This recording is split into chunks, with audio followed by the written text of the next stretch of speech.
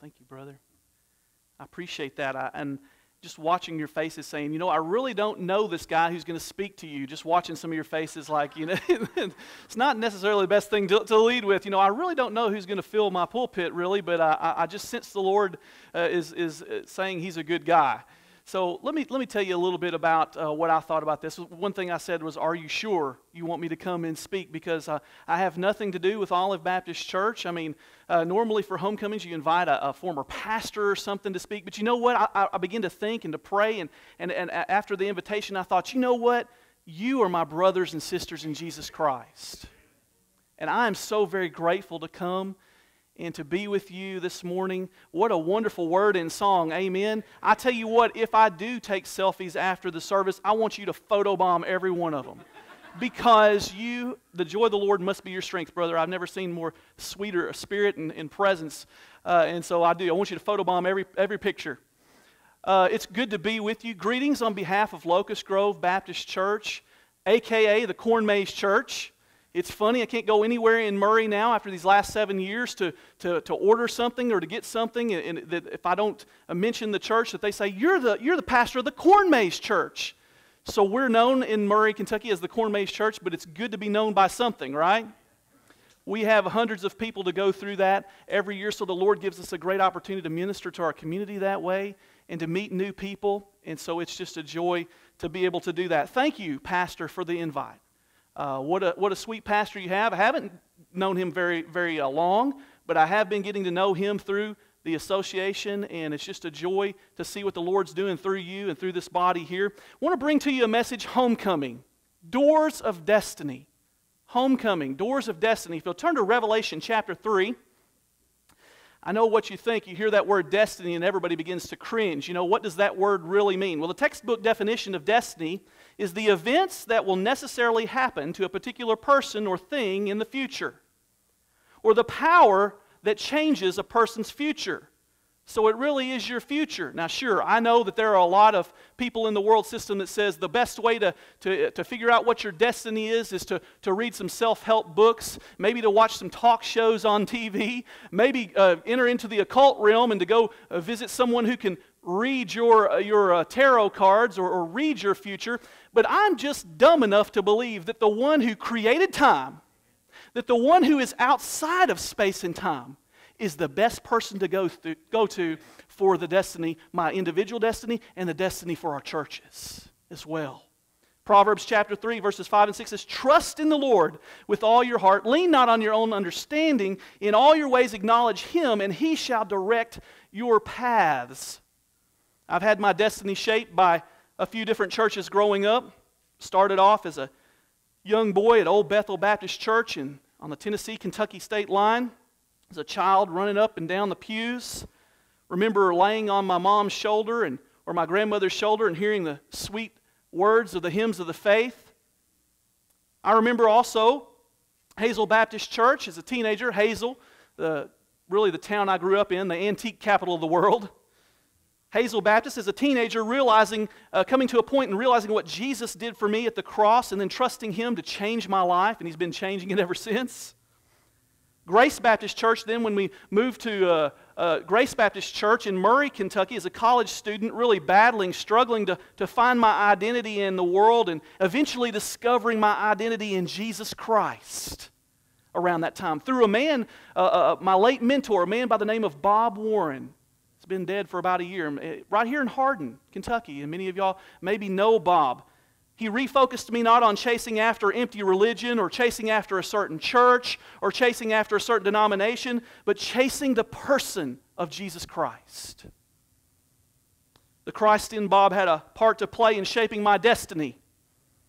For 168 years, there have been people who have been shaping the destinies of other people as Christ lives through them right here in this place.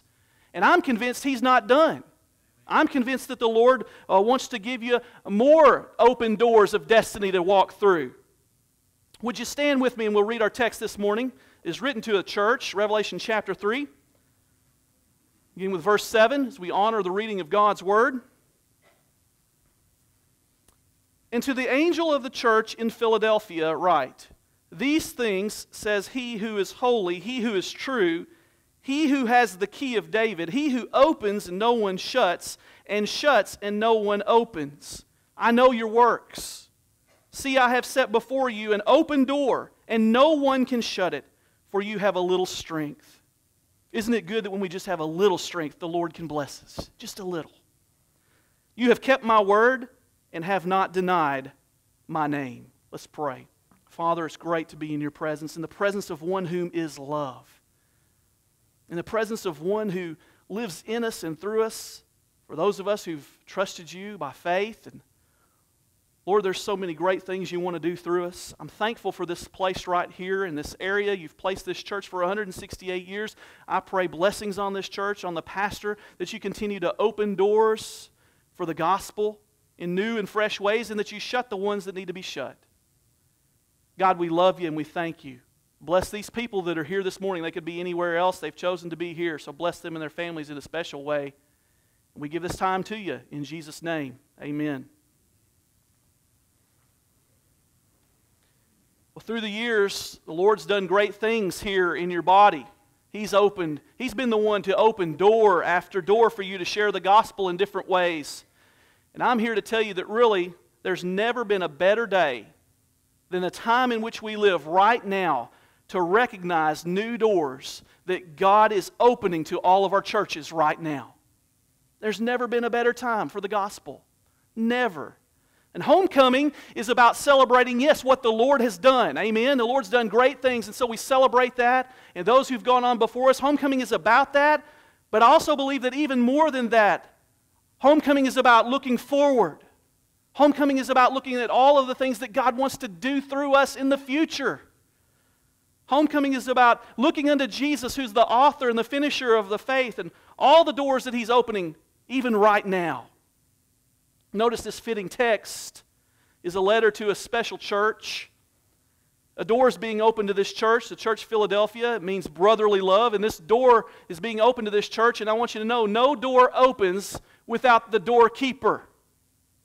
So let's first see then the keeper of the keys. Who's the keeper of the keys of these doors? If we're going to be churches that want to walk through doors of destiny, individuals that walk through doors of destiny, it's important that we know who has the keys of these doors. Amen? Well, we discover here in the text, and especially if we look back at Revelation chapter 1, we discover that it is none other than Jesus Christ Himself. It's our Lord. It isn't empty religion.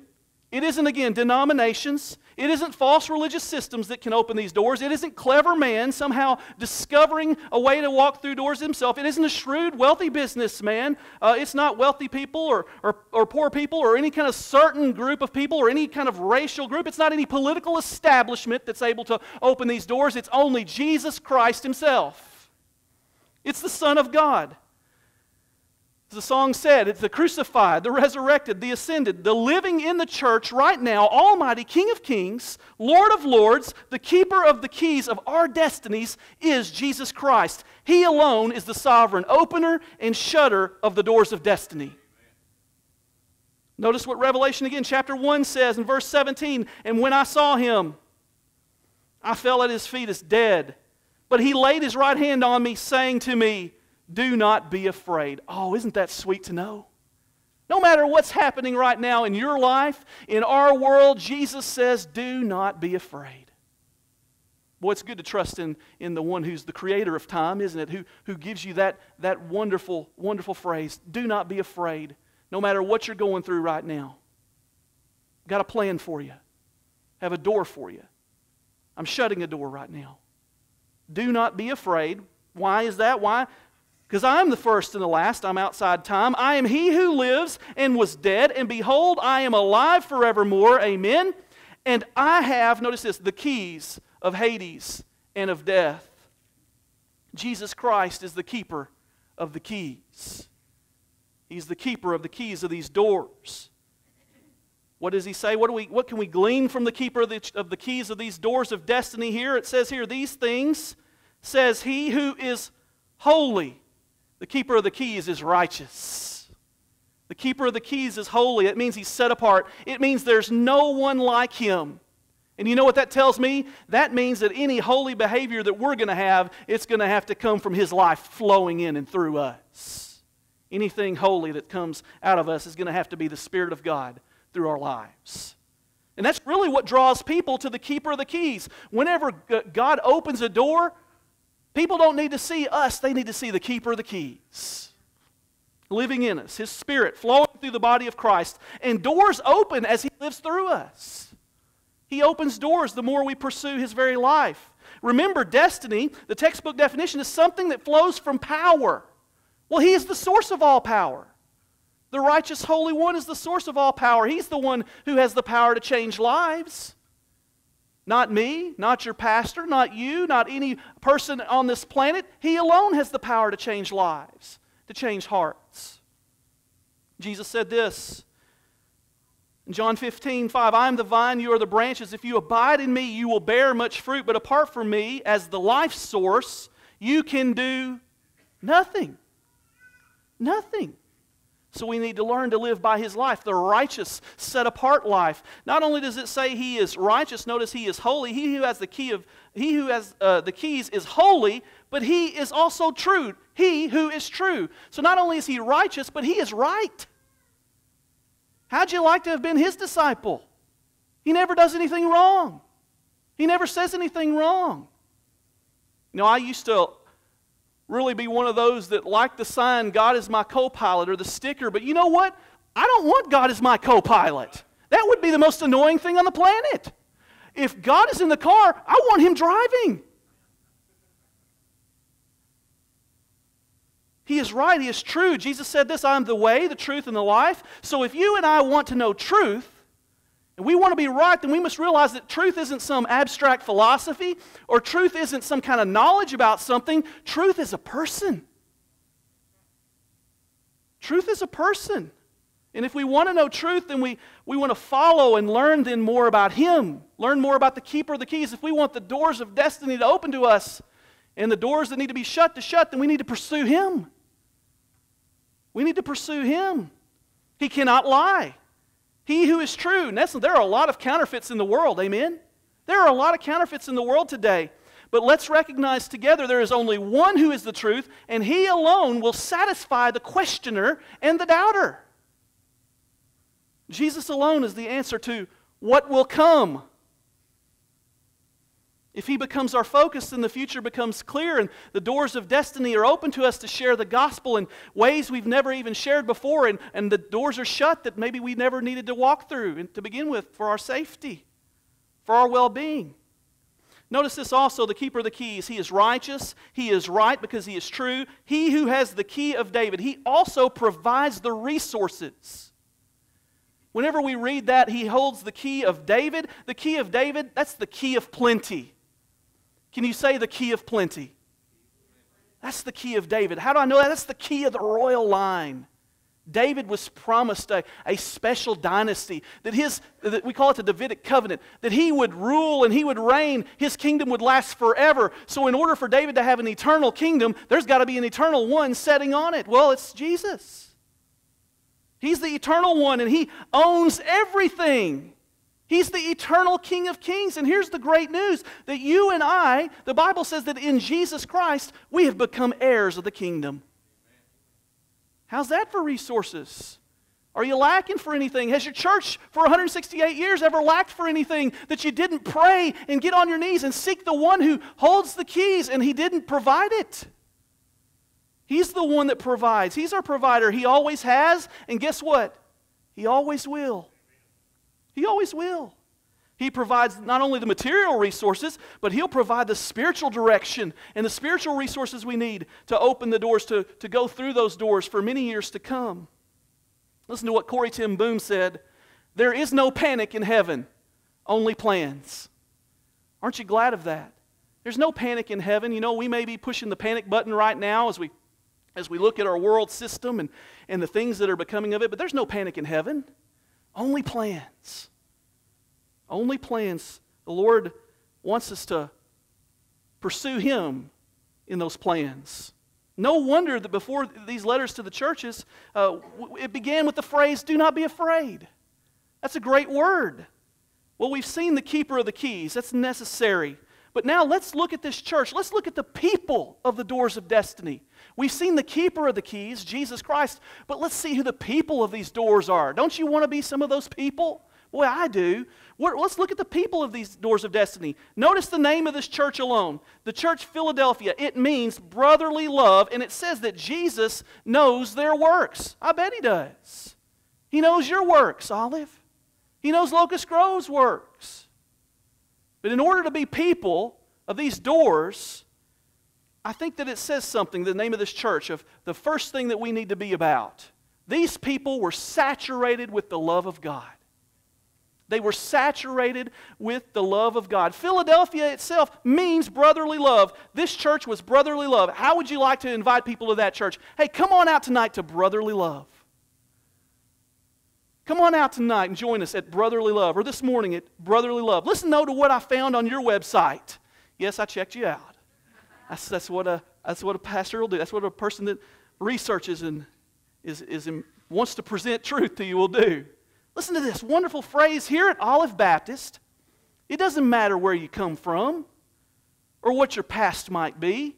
This is a place of new beginnings. Wow. Unconditional love. That's the unconditional love of God, amen? It says it doesn't matter where you've been or who you are or what you're doing right now. I love you because God loved you first. The unconditional love of God. And listen, we want to love you and let God change your life. We're not in the business of changing lives here. We can't do that. But we want to love you, serve you, share truth, and point you to a person who can change your life. So the church, this church here, Philadelphia, was a demonstration, as is your statement, in practice, in the practice of all of us, of the love of God. If we in our churches today are to celebrate anything on homecoming and to anticipate new doors to us, it's going to be, first of all, us celebrating the love that God has for us, the love that we have for one another, and the love that we have for everybody else on the planet. That's where these doors begin to open. When we realize that it's about God's love for us, our love for each other, and the love that we have for other people. Remember, Jesus said that they'll know you by what? Your love first for one another. Your love for one another. In the Bible, 1 John says that God is love. It's the only place in Scripture where we find the nature of God laid out for us. It doesn't say that He has love to give. It doesn't say that He can be love sometimes. It says that He is love. His very nature is love. That changes everything. That changes everything.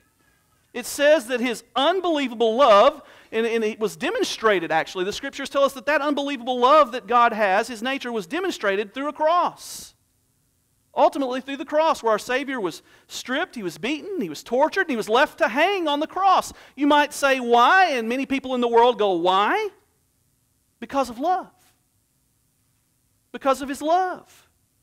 I did not come to condemn the world, Jesus said, but that through me the world might be saved. Wow, that's better than good news. That's the best news I've ever heard. Good news is an understatement, right? That's the best news. So, His love might flow through us, just like it did here in the church at Philadelphia. Flow through those of us who have already received His wonderful gift of love, His grace through the cross. And He can open all kinds of doors for this love to be displayed today. Do you believe that? For this kind of service to be shown? For this kind of love to be shown?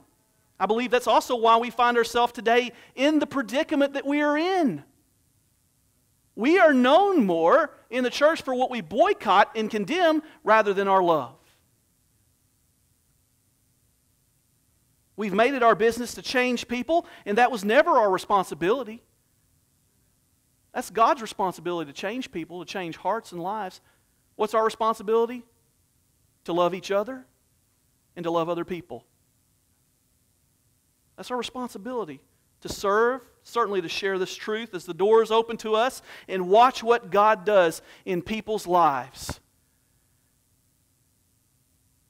Almost every single testimony I've read about a Muslim turning to Jesus, it's been because someone served that particular Muslim to Christ or loved that particular Muslim to Christ. It was because of the love of God. They were saturated with the love of God, but also not only were they saturated with the love of God, that's their name, but notice this, I see your works, I've set before you an open door, you have a little strength, that's all it takes with Jesus, have kept my word. They were saturated with His love, but they were dominated by the Word of God. They were dominated by His Word. Well, what was the Word that God gave to them? Well, again, it's a lot of the things that Jesus said to the disciples before He was going to the cross.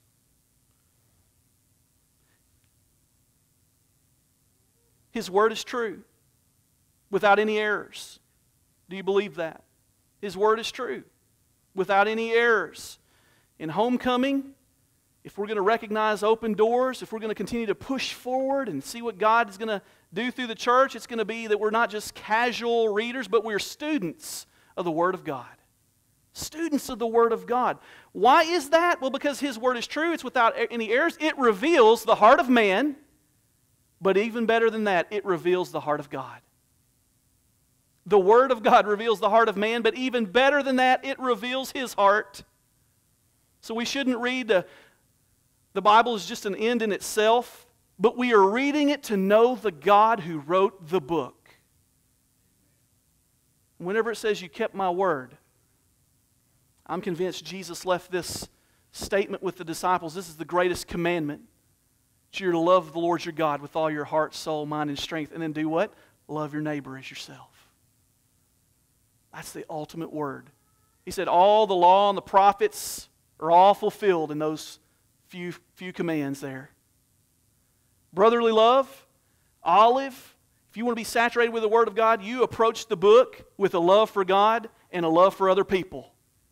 Not to use the book as a hammer. A love for God, a love for other people. Let God do the changing.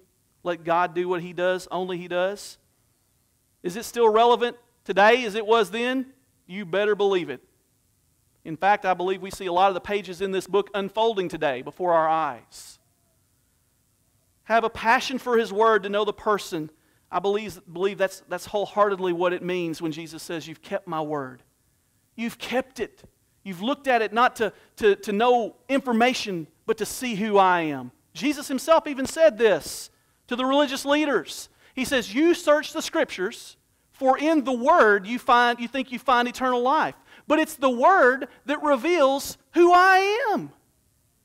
So that you've approached this wrong. You're approaching it to know a bunch of stuff, and it talks about who I am. It's so that you might know me. Well, not only were these people of the doors saturated with His love, dedicated to His Word to know the person, but they were also, notice, they were dedicated to the Savior. You have not denied my name. You have not denied my name. They stood firm, even in the midst of trouble. You know, we really don't know what persecution is. You know, all of the things you hear about the lives that ISIS is taking and all that, man, that's really kind of takes you back to the ancient biblical times. This is some of what these brothers and sisters were going through then. We really don't know what persecution is, but it says here that they did not deny His name. Oh, may it be our goal to never deny His name. As well as, I believe, they clarified who He was, because they knew Him. Do you know what I believe we can do today? There is a warped view today of who God is and who our Savior is. Amen? There's a really warped view of who God is. Sadly, it's because of a lot of people in the church. So I believe what we do is we carry a message about who Jesus is, who God is. That's one way to not deny His name, is to bring the truth about who He really is. Who is He? Oh, He's better than we ever thought He was. Better than we ever thought He was. Whenever I talk to people today about the Lord, and there are opportunities when I get to do this, and I really like this, I always begin with an apology. That's okay. I always say, I am sorry for the things that have been done in the name of Jesus Christ that have been done to you or throughout all history, because there have been some bad things done in the name of Jesus. But let me tell you about who He really is. Don't look at the abuses of the followers. Look at the founder. Look at Jesus Himself. Let me tell you, the Bible says that God is love, and He loves you so much. So we have a wonderful opportunity right now to do that. Bring it back to Jesus. That's what homecoming is about. Bringing it all back to Jesus. Bring it back to Jesus. Can you say that with me? Bring it back to Jesus. Bring it back to Jesus. It's not about us. It's about Him. There's no other name like His. It's a name that's been elevated above any other name. Why? Because of His humility. Not because of His domineering, judgmental, whatever this idea we have of Jesus. His humility is what elevated His name. We need to show more humility in our churches. I don't have it all figured out, y'all. I'll be the first to let you know that. I've told my people that. But you know what? I'm going to pursue the one who has everything figured out from the beginning to the end. And trust Him with the doors of destiny. So what are these doors? What door is opening here? What doors does the Lord open for us? What are the doors of destiny? Well, they're doors of greatness. They're great doors. They're greatness doors. They're better than good. Listen to what Paul says in 1 Corinthians chapter 16, verse 9. He says, "For a great door and effectual is open to me, though there are adversaries on many sides." Paul says to the church at Corinth, and man, they were in a mess, y'all. This church was just baby believers. They were in a mess, and Paul was ever so patient and loved them and served them. And he says, a great door has opened for the gospel. Here, Corinth. I know you think, and I know what all the other people are saying about you, that you guys are a mess, but I'm telling you that a great door is opening, but there are adversaries. Y'all believe that? There are adversaries to the gospel, there are adversaries to the church. Well, there certainly are. But there are great doors opening right here to the church of Philadelphia in this text. There are great doors that are opening to you, Olive. There are great doors that are opening to our churches, I believe, right now. Because now is a wonderful time. Do you believe that? Wonderful time to share the gospel. And for 168 years, He's been out here opening these great doors for you. And He wants to do that individually in your lives and then collectively as a faith family. And don't just settle for the good when God wants to open something great. In fact, really just understanding who you are in Jesus Christ, that you have been blessed with every spiritual blessing in Him, that is a great word right there. That's great news. What's the first door? Well, this door of greatness is believing who He is, what He's done for you, receiving the free gift of His life. Maybe you're here and you've never embraced that first door. You've heard a lot about Him, but you've never seen the cross and seen your need and embraced that door and walked through that door for yourself and said, I want to know You. I want You to control my life. That's the first door. He died so that you might live in a greater way. Dare I say it, in a Baptist church, in a supernatural way. He died so that we might live in a supernatural way. Don't forget, though, any great doors that open, there are adversaries. There are those who will tell you you don't have to follow Him or believe Him in order to succeed in life. And though that may be true, I wonder where the power for your success is coming from. And that can be a dangerous thing. There are those who will tell you, why would you trust this kind of Savior? Those are adversaries. It's that word, the counterfeits. And none of those counterfeits will ever suffice. What's that second door? Well, that second door of greatness, I believe, is the one that's open to this church here. It can be open to a lot of churches. It's living by His life, moment by moment, learning about the empowerment of Christ in you and serving and loving together, no matter what it is He gives you the opportunity to do. Whether it's through the Operation Christmas Child, which is a wonderful ministry, or however it is that God opens those doors, whether it's through a field of corn in Murray, Kentucky, God opens doors for you to be able to plug in together and see God serve and love people through your body collectively as a faith family. And He'll open those doors, door after door after door. What's the third door? And I'm going to close. Look at Revelation chapter 4. This door of greatness is a heavenly door. It's a heavenly door. Notice this. After these things, after what things? After these letters to these churches. I looked up and behold a door standing open in heaven. This door of greatness is a heavenly door. It's a door to glory. A door to glory. For 168 years, people have been living in light of that door out here. They've been living in light of eternity. Living in light of glory. It causes us to live differently right now whenever we live in light of glory. And did you know what Paul said? He said that it's Christ in you all, the hope of glory.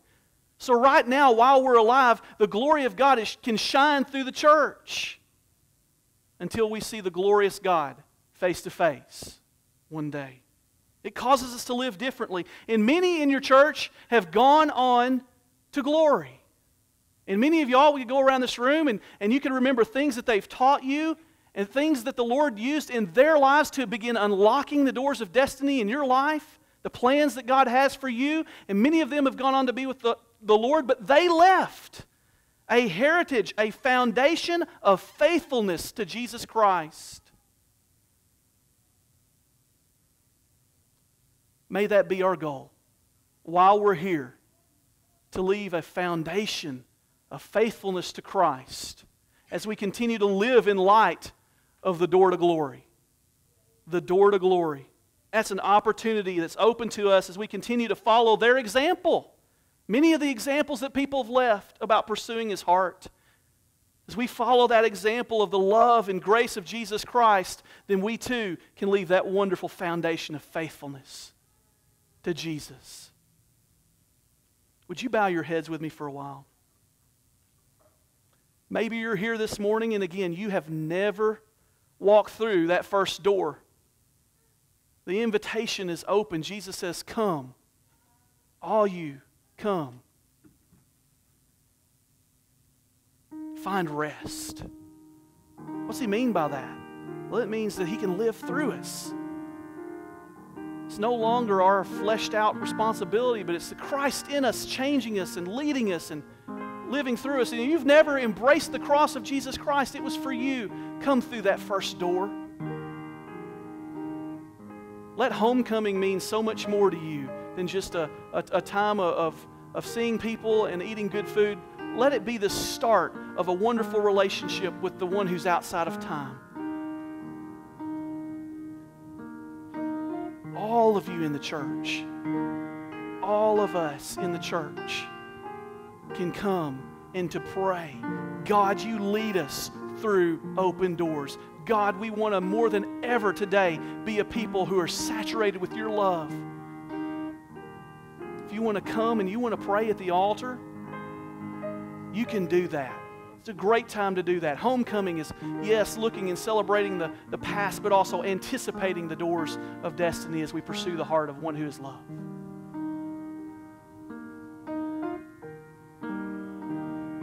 Maybe you know someone. God's put them on your heart. You want to come and pray for that person. You can do that.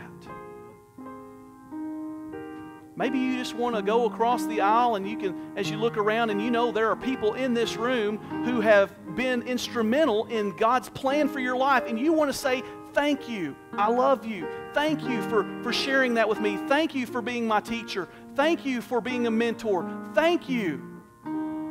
Homecoming is a great time to do that. It's a great time to encourage our brothers and sisters in the Lord. That's what we're about, building each other up, equipping each other, edifying each other.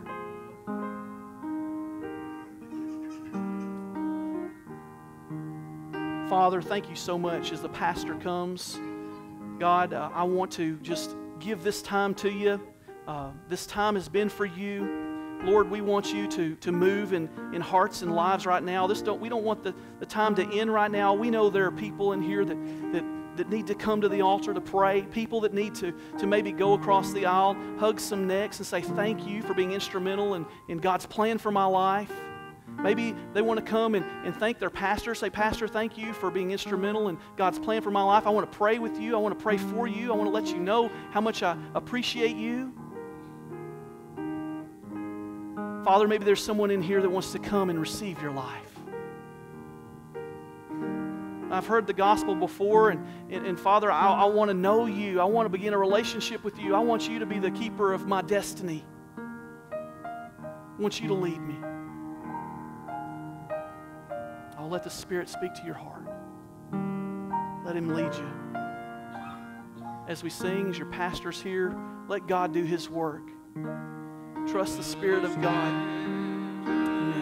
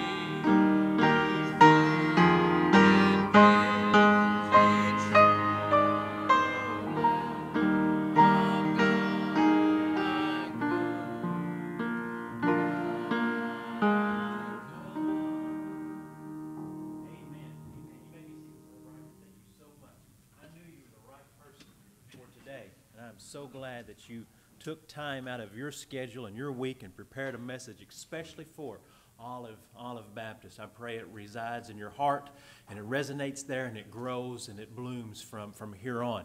And you do know that He first loved us. And if there is somebody out there this morning that has not gone through that first door of experiencing His love, that the only time it's too late, do not put it off, but the only time it's too late is when you've taken your last breath.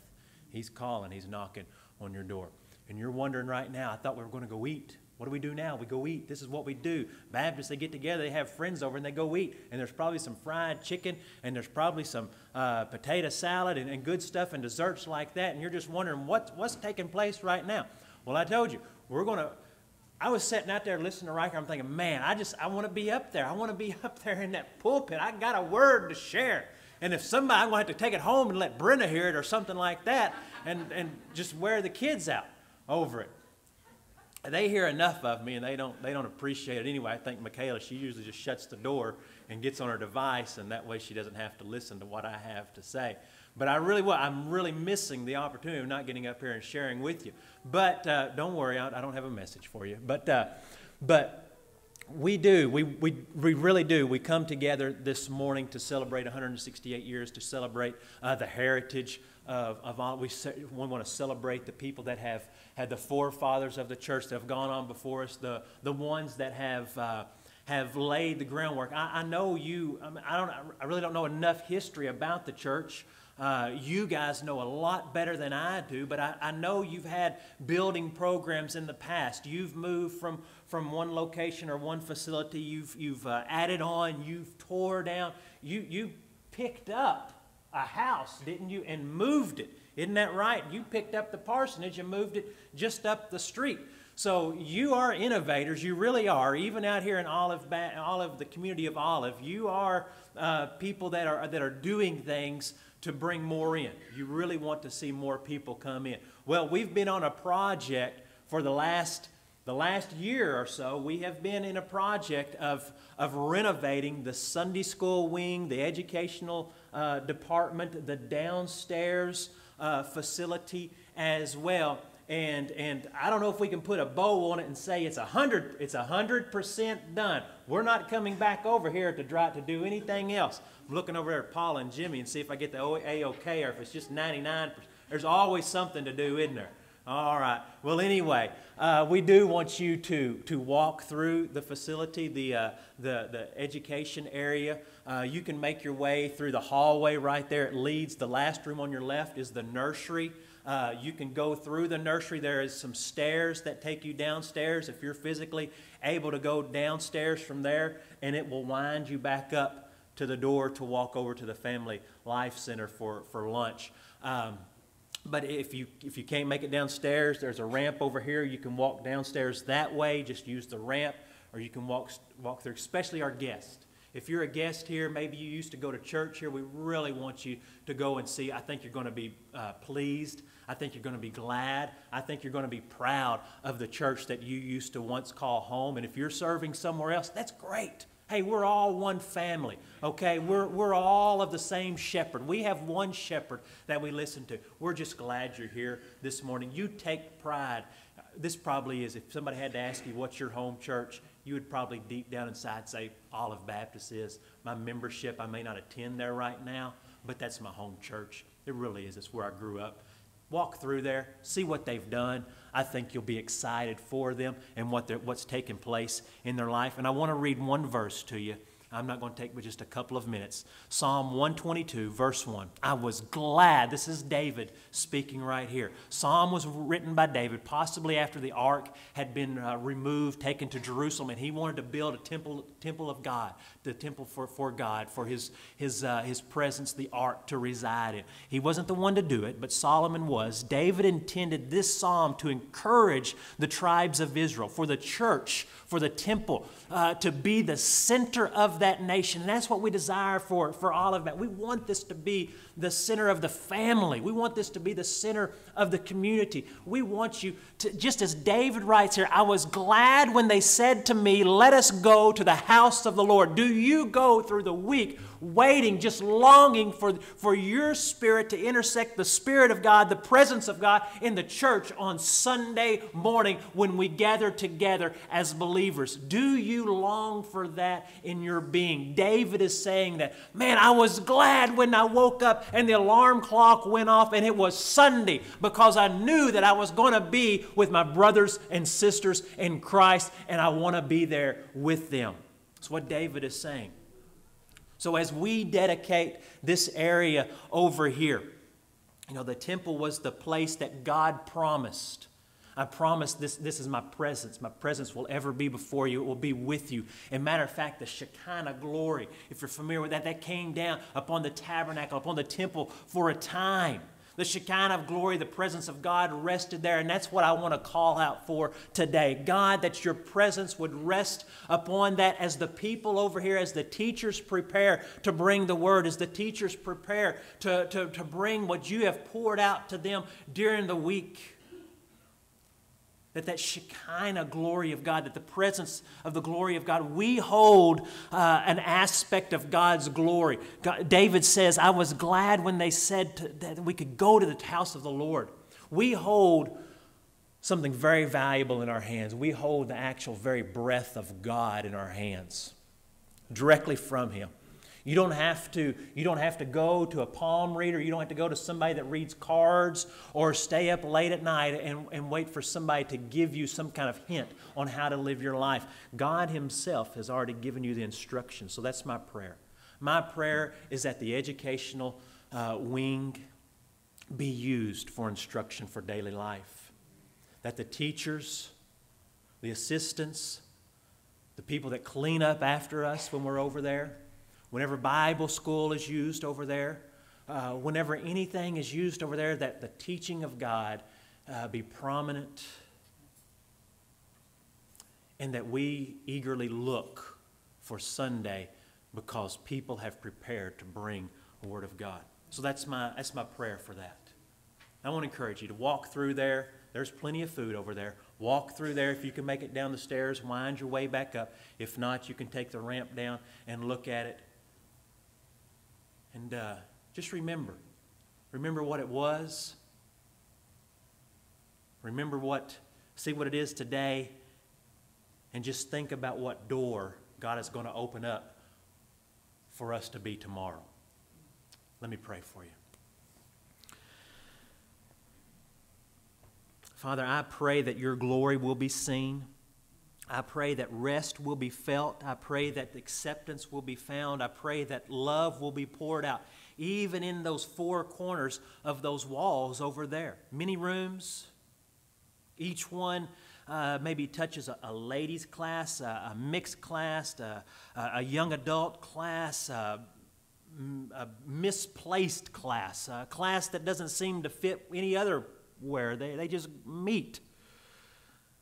So, Lord, whether we're drinking a cup of coffee together, we're eating a donut, or whatever it is that we're doing together, may we know that your word, your presence, that your Shekinah glory has resided upon this place, that your Spirit has found home here, and there is a sweet Spirit among the believers. So, Lord, we ask you to fill every room. We ask you to anoint the teachers, that when they prepare, your word would be a blessing to the receiver. Father, that these words would come from you, no matter who they're teaching, no matter who they're reaching, moms, dads, singles, seniors. Father, if we fill the rooms up, we give you glory for that. If we have to tear down another wall to make a larger room to accommodate a class, Father, we'll do that. We praise you for that. And Lord, as classes split and then multiply and grow and birth new classes, Lord, we give you glory for that. So, Father, we dedicate the renovation, the work that you have compelled people to do, not for our glory, not that I would receive a pat on the back for anything I've done, or that anybody else that picked up a paintbrush or a hammer or a saw, they don't want any glory out of this, Father, but all glory be to you in all things. So, Father, it's yours. Use it as you desire. Fill it, Lord. May we be a vessel, a tool for you. May it be a tool. In Jesus' name, we are so thankful for all you have done for us. It's only because of his power. And we give it back to you. So, Lord, as we move from here to looking at what has taken place, and Father, as we move next door, I pray a blessing upon that food as well, that it be nourishment for our physical body. Father, you have fed our spiritual body so much already today. But Lord, as we move, that you would bless the food. And Father, we love you for all you've done. In Jesus' name, amen. So whether you're viewing the rooms or if you're going next door to go ahead and eat, help yourself. Glad you're here this morning.